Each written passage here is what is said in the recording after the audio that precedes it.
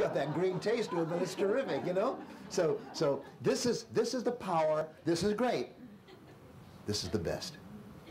So the juicer makes it available to you. And that's the beauty of life.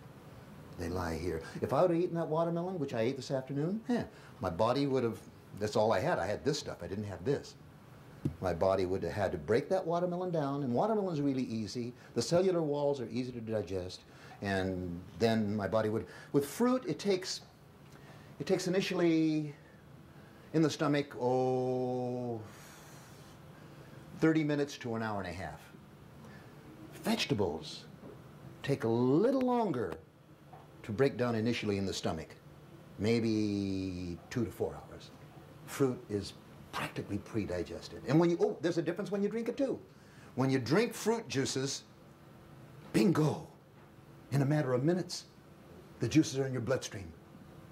When you drink vegetable juices, half an hour maybe before it gets into the bloodstream that fast, you see, but there's a deliverance. Now, there's a book over there that I was selling through William Morrow, a New York publisher. It was the #1 in the New York Times bestseller list in, I think, 1992. We brought some over.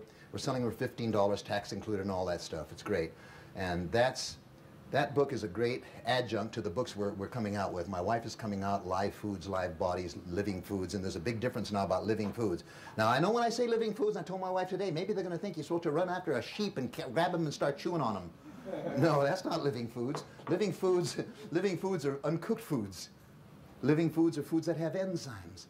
Living foods that are things that have not been adulterated. Living foods are things that haven't been altered. And that's what we're going to, that's our book. We have a book coming out. But I want you to be thinking about raw food, as much raw food as you can. And I want you to do things like this that are impossible to come by unless you have a juice machine. You see?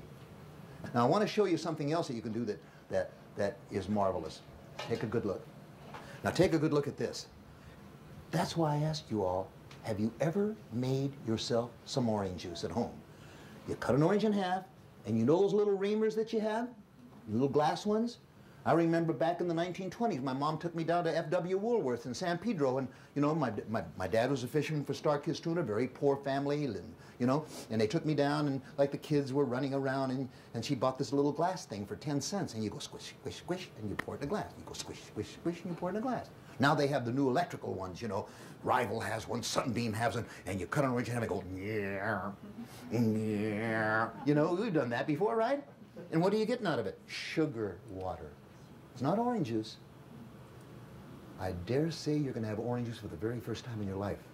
When you're doing an orange, I want you to peel it, because the oil in the orange skin is absolutely indigestible and can cause problems with the digestive tract.